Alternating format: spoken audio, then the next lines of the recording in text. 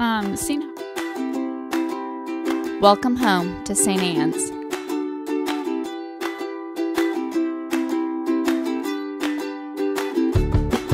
We want you to know that you're welcome to join us at 10 a.m. on Sundays. Please be sure to hit subscribe to receive our sermons. We can't wait to meet you.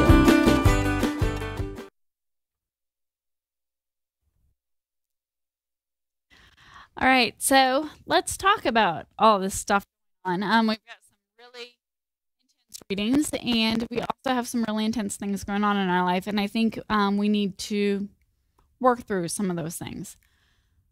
And I know the first thing that all of us as clergy are tempted to do, and the first thing that all of our parishioners seek from us is comfort, to make it all okay. And I struggle with that just as a parent. Our goal is to make it all okay. But I don't think that's our job today. So if that's what you came here for, get yourself another cup of coffee and go read the newspaper. No, don't read the newspaper. That's terrible. Go read some comics. Or a smutty romance or whatever your go-to escape reading is. Because I'm not here to offer us comfort today. I'm here to say it's okay. It's okay to be in the dark for a little while. And I think I will say this is the lintiest Lent that I've ever lented. And I hope we never have to Lent like this again. And yet I think it's a very sacred time. And our readings today allude to some of that darkness, don't they? They allude to being present in a sense that nothing is okay. And yet we know that in the midst of this stuff that doesn't feel okay, God is working.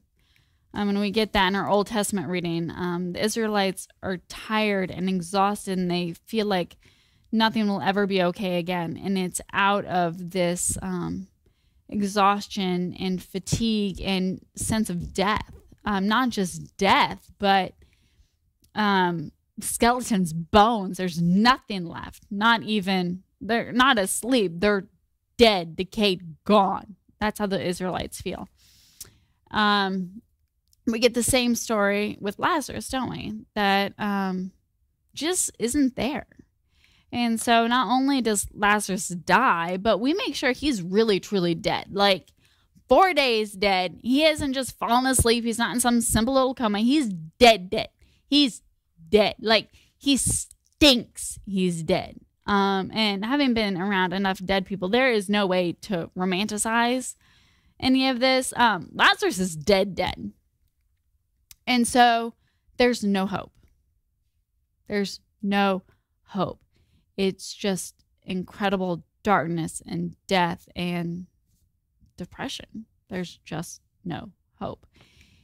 And that's when God works, when there is no hope. And I know it can be really easy right now to want to jump straight to Easter morning. But there's no Easter morning without 3 days in a tomb. There's no resurrection without a messy, brutal darkness in between. Soul-wrenching, painful death. And I want us to be okay with that today, because that's what's going on in our world, isn't it? It's a mess. It's scary. And it's dark, and it's not okay. And sometimes it feels like there's no hope. And that's okay. It is okay for us to be in that place. That is where Lent is its most real. And I want us to be okay with our real. I don't want to be doing church in my living room. I don't want to not be with you guys. None of this is what we want. None of us want to be like, no, you can't go to the grocery store. No, you can't go get coffee with your friends. No, you can't be teaching your students in a classroom. No, you can't go to work. None of us want those things. And yet it is in being okay. Those things is okay. Will grant us life. And it's a gift that we give not to just ourselves, but to the rest of the world. And I think it's tempting to feel like that's wrong, that it should be different, that if we were just doing things the right way, it would look different. And I know that God has been blamed for all sorts of different reasons, for viruses that go bad, or bacteria that get really, really mean, or cancer, or all sorts of different things. And it's really, really tempting to be like, well, here's the reason that God smote us with his mighty smiting powers at this time. God doesn't smite us. And that is the power of the story of Lazarus. Jesus cries. Jesus is sad. And sometimes in times like this, it can be really easy to distance ourselves from God. To make sure that God is some big, scary, out there creature who does things to us, or is completely absent from us. That is our other temptation of, if God really were there, God would do something. But what if God is doing something? What if God is crying? What if God looks at God's people and cries?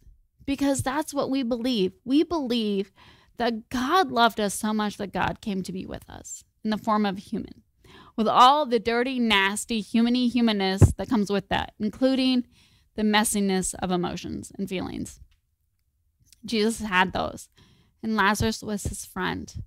And Martha and Mary are his friends. He cares about them. He loves them deeply, and they are hurting. And he is okay with the fact that he too is hurting. And it's not Lazarus's death that breaks his heart, is it? It's not loss or death that breaks him. It's seeing the pain that people who love Lazarus are going through. That's what breaks him. And what if it's not viruses that are scary?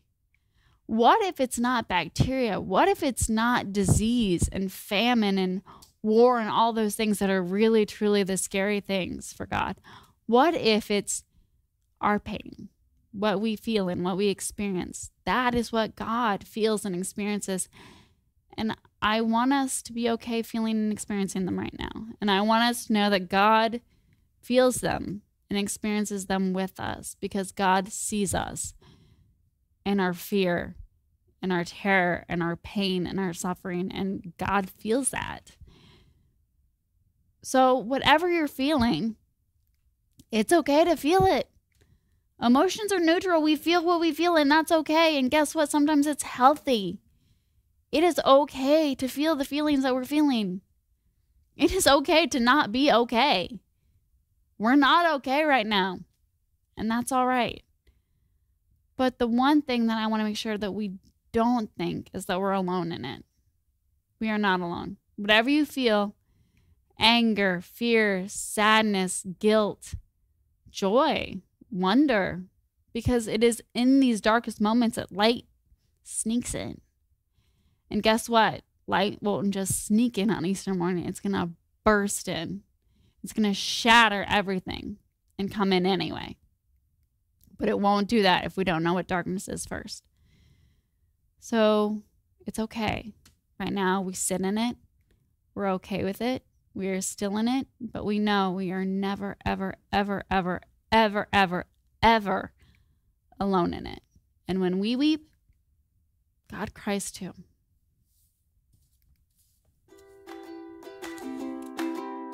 We want you to know that you're welcome to join us at 10 a.m. on Sundays. Please be sure to hit subscribe. Let's stand together and say the words of the nice and We can't wait to meet you. I'm going to get spoiled with this sitting to preach thing and having coffee. And I